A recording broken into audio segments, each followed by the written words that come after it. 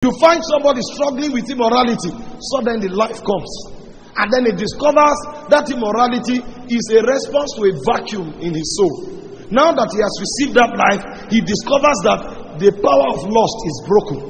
And he suddenly becomes excited about the presence of God. It's not because he was doctored into it. It's because he came into another realm. And the same thing happens in darkness.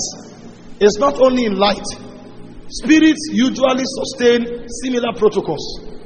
Most of us who are parents here, you know that some of your children or some of the people you see, especially the ministers, when we travel we see strange things. 5-6 years ago, most of my trips were on campuses. I talked to a lot of university students. And then when you come on campus, you find young girls and young boys that at home were very pious and very decent. They live as perfect people. But when they enter the campus, suddenly they become different creatures. And you can't recognize them anymore. And most times when they are going home, they change again to that their hypocritical posture. And they go home, their parents assume they are wonderful people. Meanwhile, some of these girls, when you begin to interact with them by God, you'll discover that in 200 level, they've had 2 abortions. Their parents are not aware. Meanwhile, before they came to school, early in the morning, their mothers woke them up, sat with them around 6 a.m. and advised them, encouraged them, threatened them, warned them. They heard everything. They wanted to obey their parents. But when they entered the campus, they discovered that they came under another energy.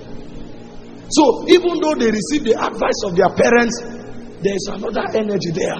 After 2 months, they start feeling lonely. They start feeling as if they are not beautiful until a boy approaches them and tells them how beautiful they are. All their friends are talking to them about how they have found new relationships. And then they suddenly discover that the biology that brought them to the university, they are no longer focusing on the biology. They stay on the mirror and they are checking. Is it that my body shape is not good enough? And then they start buying clothes that they can't wear at home. The reason is because they've come under another energy. There's another life there. And so in addition to advising your children, make sure when they are going, give them priesthood. So that when they come there, they will carry their own atmosphere. If they don't have their own atmosphere, they will have that advice, but they will still be defeated. Because there's an energy on the campus. It's an energy of lust and seduction. It's an energy of violence. It's an energy of waste and destruction. Because there are demonic princes there. This is why you see that nowadays, we don't only send children to school to study philosophy and biochemistry. We also have campus fellowships. We also have churches, to make sure that we contend with the spirit of that territory. Because a civilization will arrest your heart, either of God or of darkness. And so what we are saying is, the moment the joy of the spirit comes, what it's trying to do is to awaken you to another world. And so corruption may be all over, not you. Iniquity may be all over, not you. Not because you are so disciplined. Yes, discipline is a part of it. But in addition to discipline, life will insist. I didn't sleep last night because I was disciplined. I slept because when it gets late, life will make sure that I sleep. And I didn't wake up this morning because I'm disciplined. When the day breaks, after a while, if you don't wake up by discipline, life will wake you up. I don't eat food because I'm disciplined. I eat food because there is a monitor in my system called hunger. After a while, no matter how I try, 1 day, 2 days, on the 3rd day I will say, give me water. Give me water. Because life will insist. It's stronger than discipline. It's a civilization. And the first way God activates life in your soul is through the joy of salvation. Because there are many things that will take your attention. House rent can take your attention. Lying, iniquity, corruption, evil can take your attention.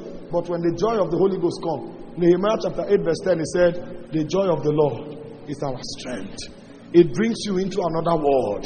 And then I said, when that happens, then the law of the spirit of life is also activated. The law of the spirit of life is what empowers your spirit man to be able to walk without corruption.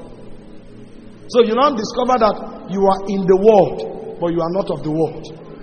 Because you no longer live by your choice anymore. You live by the choices that God makes for you. Because you have come to discover that what He chooses for you is better than what He will choose in 1,000 years. And so sometimes when your will is at variance with His will, you will drop your will and choose His will. For those of you who know what is happening in the Western world today, it's so terrible. Today, in the Western world, children of 4 and 5 years, they tell them to choose the sex they want. A child who cannot determine the school he or she goes to, a child who cannot provide for his or her own feeding, you now tell the child to choose. And so the child can wake up and say, I don't like girls, so I'm not a girl anymore, I'm a man. You who is the parent, there's nothing you can do. If you try anything, they will take that child away from you. And that child is gone forever.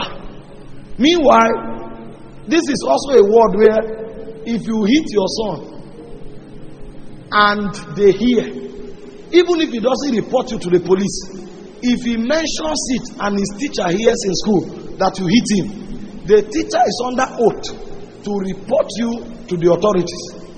If the teacher doesn't, if the authorities discover, both you and the teacher will be charged for criminal offense for hitting your own child. Your child can wake up at the age of 16 and say, I feel like having a boyfriend and I feel like sleeping with my boyfriend. You cannot come and say this is fornication. Because in that world, immorality is now exercised. And if your child desires it, there's nothing you can do. So if you leave men unto men, they will destroy themselves. You think that's a civilized world? They have become so civilized that they are now backward. Because the wisdom of man is foolishness. You see crazy things happening, there's nothing you can say. If you like, be preaching the scripture, there are certain things you can't say. If you say it, they say you are intolerant and you are causing crisis in society. And they will take your license from preaching the word of God. That means even preaching the word of God now, you don't have the right to do it. Government can dictate for you how to preach. And if you don't preach how they want, they will stop you from preaching. A word that is bastardized by iniquity. The reason is because men live according to their desires. We were not called to live according to our desires. We were called to live according to what God determines for us even before we were born. And we were commanded to love it because that's the best for us. That's why when I teach on marriage, I tell people it's not written anywhere to marry who you love. You are rather commanded to love who you marry. Because love is a... You see young people show up and say, I love him, I love him. A godless man who has no destiny. I love you, I cannot do without him. And they didn't write it. Who told you that you should marry who you love? If the person God chooses for you, you love him, that's good. But whether love or no love, you marry because that is the will of God for you. When you find the will of God, you begin to train your emotion to align with the will of God. So when we are joining people in marriage, we don't ask, do you love him? We don't join people based on emotion. We join people based on covenant. And so when God is prosecuting marriage, the marriage contract is based on the covenants of God. It's not based on your feeling. If it is based on your feeling, the moment you love him, you are married. But God will not recognize that emotion until you follow the ordinances of the kingdom. Because when you follow, as you get married, after 5 years, you will discover that thing you are feeling is no longer there. You now discover that feeling is for 6 months. When you come back from honeymoon and she becomes pregnant, the shape will change. Those things you were looking at that led you into the marriage, you discover they are not part of the contract. And even if the man you married with a big chest and a slim tummy, after 10 years, you will discover that there are so many layers of the tummy that you didn't see. The woman you saw that was walking like this, after 5 years, you will discover layers that you didn't see. So at that point, even if you stop loving, you will still keep marrying. Because the covenant is not based on emotion.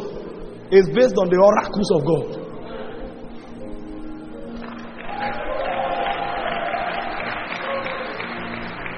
And so, When God begins to train you in life, what He will do is that He will introduce the law of life. The law of life brings you to that point where, like Jesus in Gethsemane, you will say, not my will, but thine. Because you have come to understand that His will is superior to your will. Now, you can choose your own will. But if you choose your will that is not in alignment with His will, you will find the repercussion in eternity. The word that does not change. And so when men begin to grow, they will discover that they will begin to learn to choose the choices of God. And when you do that for a while, I said the third thing that happens is that He will open you up to His word. That's when discernment is activated. You will no longer see after your sight, and you will no longer hear after your ear. You will function by the frequency of another word. That realm will now open to you. That's when you become a wise man. A wise man is not a man that has facts. A wise man is a man that can peep into the crystals of the spirit and can determine what God is doing per time.